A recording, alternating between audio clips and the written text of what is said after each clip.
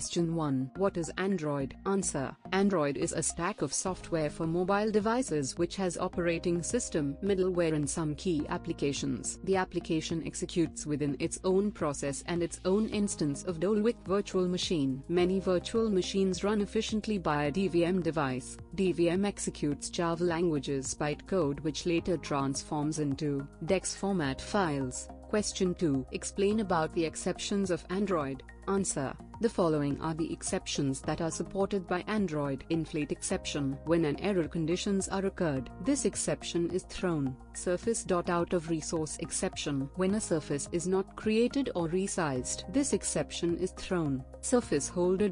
Bad surface type exception. This exception is thrown from the lock-canvas method. When invoked on a surface whose is surface underscore type underscore push underscore buffers. Window manager. Bad token exception. This exception is thrown at the time of trying to add view an invalid window manager. Layout promise token. Question 3. Why to use Android? Answer. Android is useful because it is simple and powerful. SDK licensing, distribution or development fee is not required. Easy to import. Third-party Java libraries supporting platforms are Linux, Mac OS, Windows. Question 4. Describe Android application architecture. Answer. Android application architecture has the following components.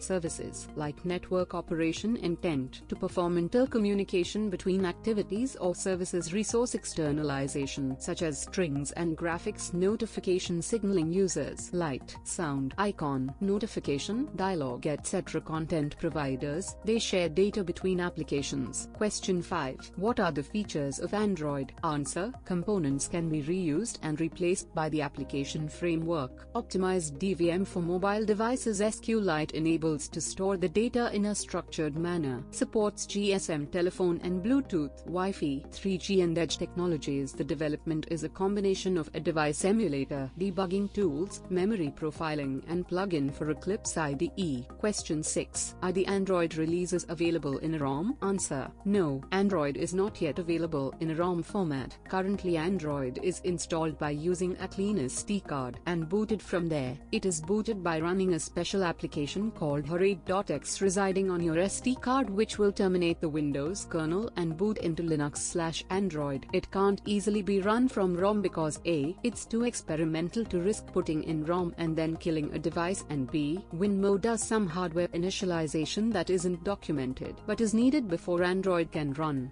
Question 7. Can you play Android 2.1 games on Android 2.2? Answer. No, as I have a 2.2 Android phone. It's very hard to find games for it. The 2.2 Android will not be able to support that type of game. Question 8. What is Android Runtime? Answer. Android includes a set of core libraries that provides most of the functionality available in the core libraries of the Java programming language. Every Android application runs in its own process, with its own instance of the Dolwik virtual machine. Dolwik has been written so that a device can run multiple VMs efficiently. The Dolwik VM executes files in the Dolwik executable .dex format, which is optimized for minimal memory footprint. The VM is register-based and runs classes compiled by a Java language compiler that have been transformed into the DEX format by the included DX tool. Question 9. Creating an Android application using the Eclipse plugin. Answer.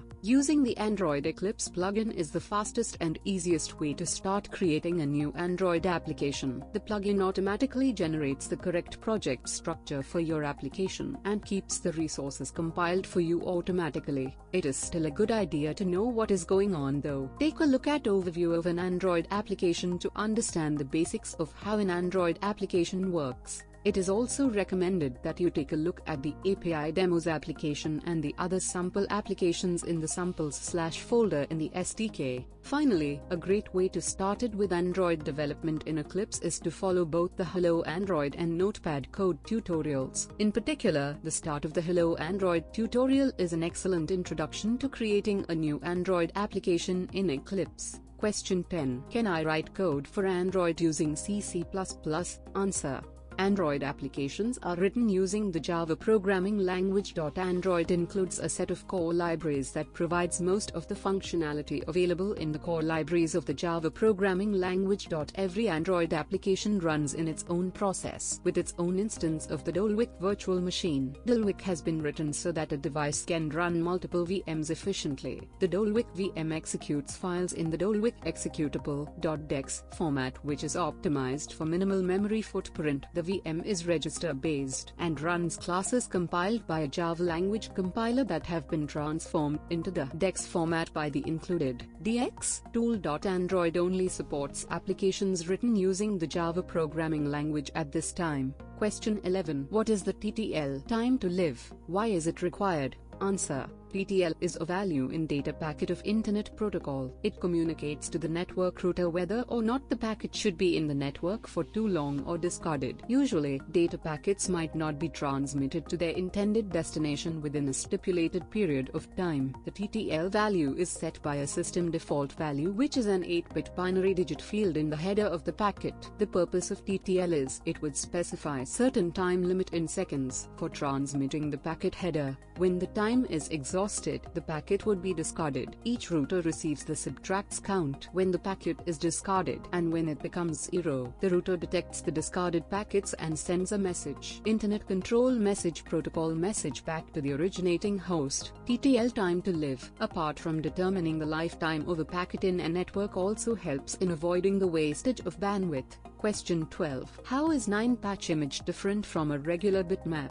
Answer. It is a resizable bitmap resource that can be used for backgrounds or other images on the device. The Ninepatch class permits drawing a bitmap in 9 sections. The 4 corners are unscaled, the 4 edges are scaled in one axis, and the middle is scaled in both axes.